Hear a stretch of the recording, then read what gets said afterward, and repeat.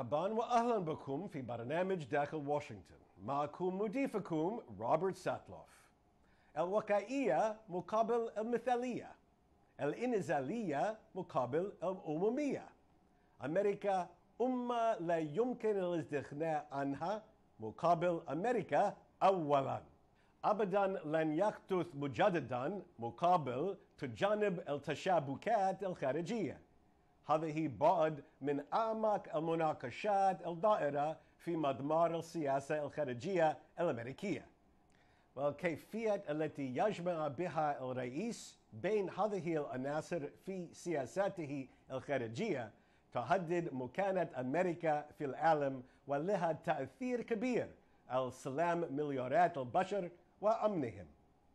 روبرت ليبر، واحد من كبار علماء أمريكا السياسيين، يؤمن أن الرئيس أوباما قد أخفق في تولي المسؤوليات الأساسية لقيادة أمريكا في العالم، وكتب قائلا أن الرئيس فضل الخصوم على الخلفاء وتراجع عن الالتزامات ورفض استخدام القوة حتى عند الضرورة، ويسوق الحجج على أن النتيجة علم أكثر خطورة مما كان قبل 8 أعوام. هل الأستاذ ليبر على الحق؟ هل نحن أقل أمنا وأقل سلامة وأقل احتراما أما كنا قبل تولي باراك أوباما للرئاسة؟ أم أننا سنعود لننظر إلى ولاية أوباما على أنها وقت أعدنا فيه موازنة دور أمريكا في العالم موازنة صحيحة؟ لمناقشة هذه الأسئلة المهمة يسرني أن أرحب بروبرت ليبر، أستاذ الشؤون الحكومية والدولية المرموق في جامعة جورج تاون.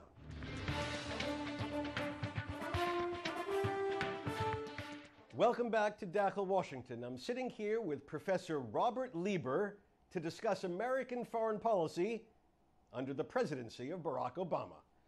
Bob, welcome. Thank you very much. So, I think it's fair to say that you're not a fan of President Obama's foreign policy. Why?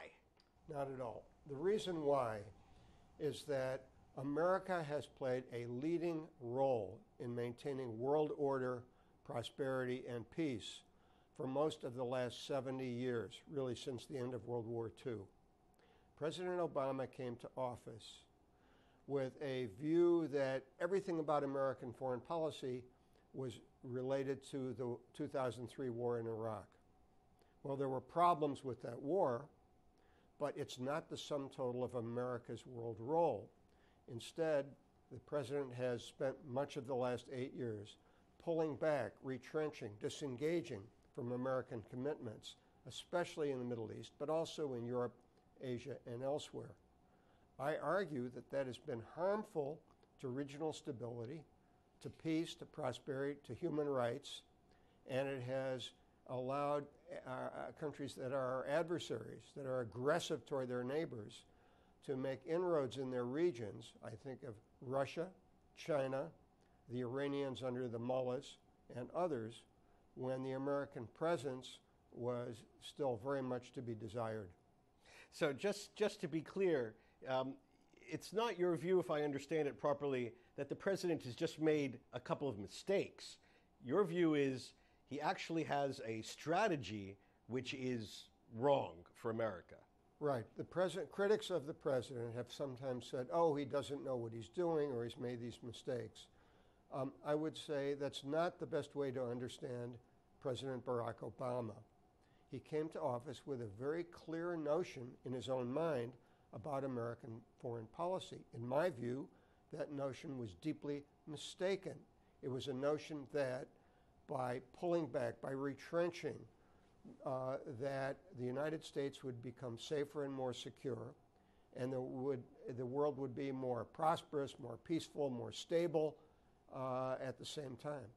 I think those assumptions were deeply mistaken, and the evidence is that that's exactly what happened.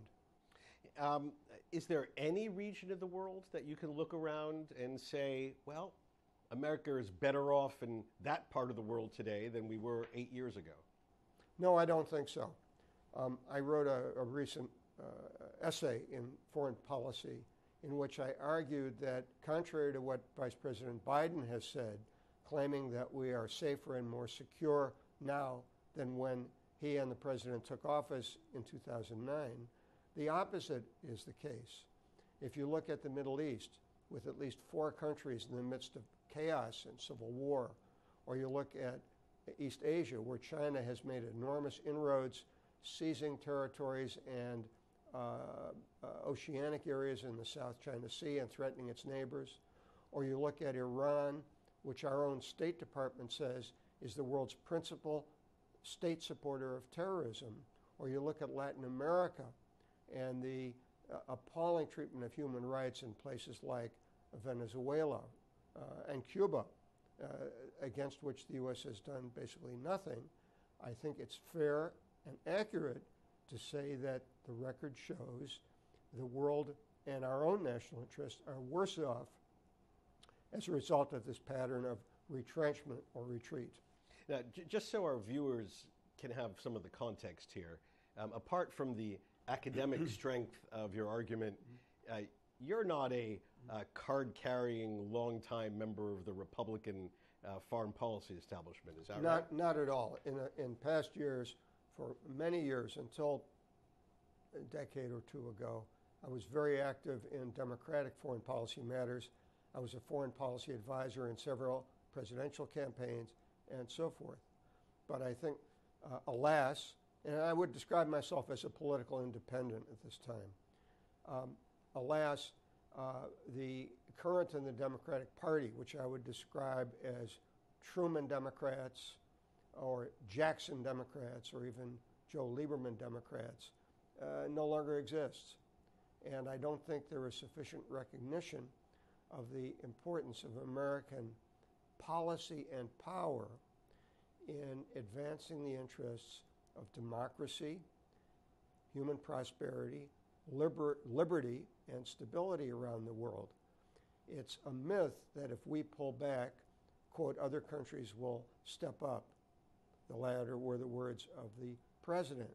The role of the United States is critical in most areas, and its absence has been harmful. Well, what's wrong with one of the core arguments that the president and his advocates have made from the beginning, which is he was elected to end wars, not to fight them, and to focus on building at home, even nation building back at home. What's wrong with that? Well, the president specifically said that he wanted to do nation building at home, and he wasn't the only one. The American public was tired of 2 long wars, one in Afghanistan after 9/11 that was authorized by the United Nations, the other in Iraq in early 2003, which was a fateful choice by the administration of George W. Bush. The public clearly wanted to get out of Iraq and was tired of the war in Afghanistan. The problem was not just how you get into a war, but how you get out of one.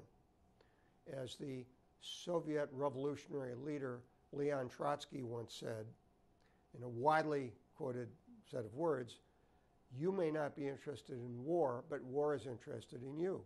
It takes 2 to end a war. You can't just say, well, we're going to stop. In the case of Iraq, the country was essentially stable when the Obama administration withdrew all of our troops at the end of 2011. And the president and vice president even praised the stability of Iraq with an elected government and said we would work with them to achieve wonderful things. But the nature of the withdrawal, which was precipitous, overly hasty, helped to create conditions in which Iraq came apart very quickly, both in terms of the brutal and repressive actions of President Maliki and in terms of the loss of support of the Sunni population and the rise of ISIS, whose predecessor Al-Qaeda in Iraq had been defeated by the surge led by the Sunni Awakening movement and supported by U.S. forces in prior years. So just to finish the critique, would it have been wiser, in your view, And would we not have the whole ISIS challenge today if American troops were still, had never left Iraq, or at least a large, significant force of American troops had stayed in Iraq? Foreign policy is always made in the midst, excuse me, of imperfect information and uncertainties about the future. That's fair enough.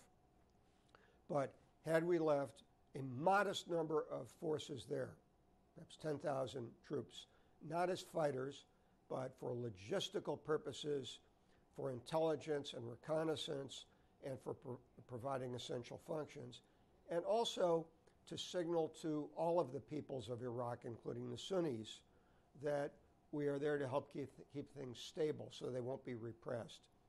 I think, and many regional experts think, it would have made a difference. Instead, as a consequence of this, Barack Obama has been forced to reintroduce troops into Iraq. This was after the fall of Mosul, and to be the fourth American president in a row to commit American forces to Iraq. Had he withdrawn in a more careful way, pulled back gradually, without cutting and running, I submit that we would have had, the Iraqis would have had a more decent, stable situation than they do today. Okay, when we come back, we're going to ask Professor Lieber if this dark picture that he has painted of American foreign policy as of 2016 is repairable by whoever gets elected in November.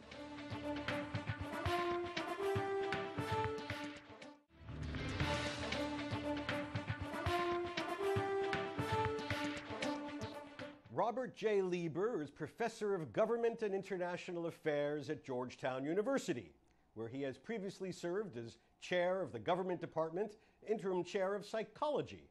In addition, he chairs the Executive Committee of Georgetown Center for Jewish Civilization. He is author or editor of 17 books on international relations and U.S. foreign policy, the newest one of which is this, Retreat and Its Consequences, American Foreign Policy and the Problem of World Order. You can get it on Amazon. In his stellar career, Bob Lieber has been an advisor to presidential campaigns, to the State Department, and to the drafters of the U.S. National Intelligence Estimates. He has also taught at Harvard, Oxford, Paris, and Shanghai. A native of Chicago, he received his bachelor's degree at the University of Wisconsin and his doctorate at Harvard. So, Bob, just before I ask you about the future, one more question about the president. How would you assess the core responsibility of Commander-in-Chief, namely to keep Americans safe, here at home especially? Absolutely. But the question is, are we safer now than we were 8 years ago? Certainly, our military forces, the Department of Homeland Security, and all the extensive things we do to try to protect American citizens are very effective. But it's also the case that Al-Qaeda and ISIS represent threats to not only the peoples of the Middle East and North Africa and the sub-Saharan regions of Africa, but to Europe and the United States. And the threat from Al-Qaeda and especially from ISIS is significantly worse today than it was 8 years ago. All right, you've painted a pretty gloomy picture here. Is this beyond repair? It's not beyond repair, but also I want to say it's not confined to the Middle East. When President Obama in 2013 abandoned his red line, his statement of a year earlier that there would be grave consequences crossing a red line if President Assad of Syria used chemical weapons, when he abandoned that at Labor Day, it's in early September 2013, it sent a shock around the world, not just in the Middle East and Syria, but among America's allies and friends. There was deep disappointment. Among America's adversaries, Putin in the Kremlin, Xi Jinping in Beijing, the mullahs in Afghanistan, they said to themselves, this is not a man who America's friends and allies can count on, and this is somebody, this tells us we can be more assertive, even aggressive, in our neighborhoods, and that's exactly what happened. Putin's adventures in invading Crimea and eastern Ukraine, Xi Jinping's actions in the South China Sea, the fact that the Iranians, despite last year's nuclear agreement, are just as aggressive vis-a-vis their neighbors in the Middle East and are still the world's principal state-supported backers of terrorism, tells us that American policy under Obama has been harmful, not just to us, but to others. So how would you fix it? Can any new president come in, restore a sense of confidence among the allies, reinstill fear among our adversaries, and fix everything you've just outlined? In principle, definitely yes. 4 years ago, I wrote a book about American power. It was called Power and Willpower in the American Future, in which I said that talk about American decline was greatly exaggerated. Even today, with the problems we have, which are modest, frankly, not severe, the capacities of the United States, by all the indicators through which we measure power, population, technology, economic strength, resources, energy, military capacity, entrepreneurship, research universities, and on, are unparalleled in the world. But the problems are not at the material level, they're at the ideational level, at the level of ideas and leadership and policy and resolve. An American president who understands this in the future will have the material capacity, the basic underlying strengths of America to rely on to reassure our friends, deter our adversaries, and if worst comes to worst, defend against threats to them and us. I hate to be blunt about it, but are you suggesting that does the next president have to display some force? Does he have to use force somewhere to convince people that he or she is for real, or words alone will suffice? It's a combination of diplomacy, language, and power, however defined. One of my criticisms of the Obama administration is that all too often it says, you either have to do what we say, or else you're going to fight World War III, or else you're going to fight another Iraq war. That's completely wrong. The choices are far more complex. There are so many more things you can do that involve diplomacy, geopolitics, economics, finance, information operations, covert activity, support for others, material support, defense support, air power, and so forth, before you put boots on the ground.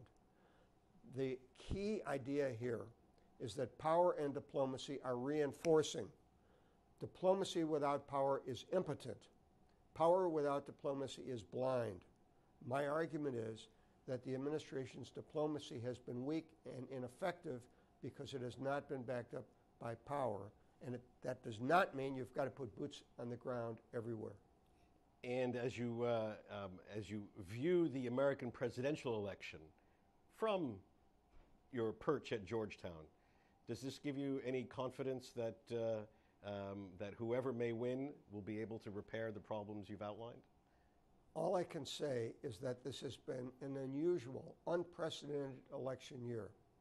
And I'll quote the late Labor Prime Minister of Britain, Harold Wilson. Wilson once memorably said, "A week is a long time in politics. Anyone who tries to make predictions about how the election will play out and what will happen in American politics when the next president takes the oath of office on January 20th, 2017, any such prediction is fanciful at this point." Fair enough. But I do want to ask you just a broader question. President Obama tried to get America out of the Middle East in terms of fighting, and in the end failed. And we are still fighting wars, albeit at a much lower level, but we're still fighting 2 or 2.5 perhaps. Should Americans get used to the idea that in some fashion we will be engaged in Middle East conflict as far as the eye can see? The president claimed in his interview with Jeffrey Goldberg in April that the Middle East was no longer very important to us. In my judgment, that is completely wrong. If you look at a list of all of America's national interests in the region, avoiding control by hostile powers, supporting friends, regional stability, nuclear nonproliferation, democracy promotion, and combating terrorism. Almost all of those interests, except perhaps for the supply of oil, have been badly jeopardized by the actions of this administration. The Middle East matters not only to us, but to the people of the region. Stability, peace, prosperity, liberty are important to all peoples, and the United States has an important role in supporting with others these things. American leadership is crucial. Bob Lieber, thank you so much for joining us. My pleasure. Thank you for the invitation.